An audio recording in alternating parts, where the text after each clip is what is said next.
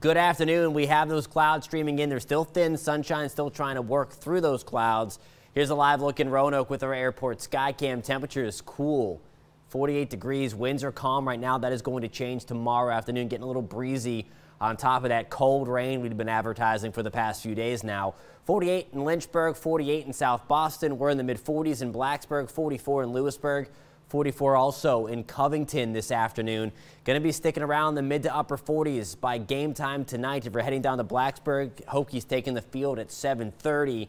Clouds are going to continue to increase. It is going to be cool, but it is going to be dry. So same deal if you're going to one of those high school football games that were canceled for tomorrow and then moved to tonight. Rainfall update on the year. Of course, we know we are way above average. 34 inches now, a little bit more than that in Roanoke. That puts us almost 16 inches above average.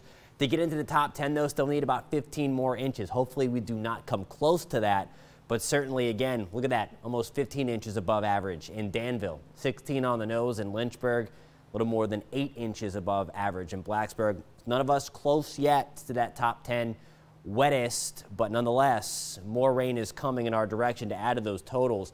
You see the clouds increasing, really taking across much of the eastern third of the country.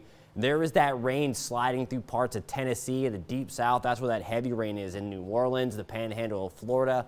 All of that is working its way in our direction. That cold rain really going to settle in by late tomorrow morning. Tracking that here again, dry tonight for the high school football games, dry tonight if you're going to the Hokie game tonight. Watch what happens tomorrow. I do think most of us have a dry commute into work, especially the further north you are. May have a few light showers going on in the Mountain Empire. There's 5, 6 o'clock. Again, once we get to the second half of the morning, mainly after 8, 9 o'clock, that's when we start to see some of the steady rain slide through. You see the darker oranges and yellows. There is the opportunity for some isolated flash flooding out of the deal, although, again, these rainfall rates going to be nowhere close to what we saw with Michael, but the ground still can't handle a ton of rain.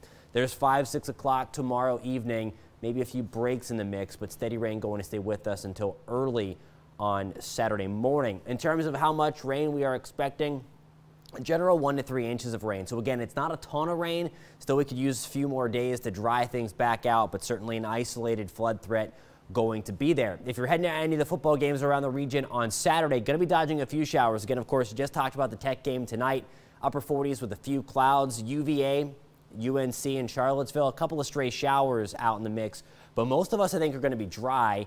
44 degrees. It is going to be chilly if you're going to UMass to see Liberty play. And then JMU takes the field at 3:30, just a couple of showers around.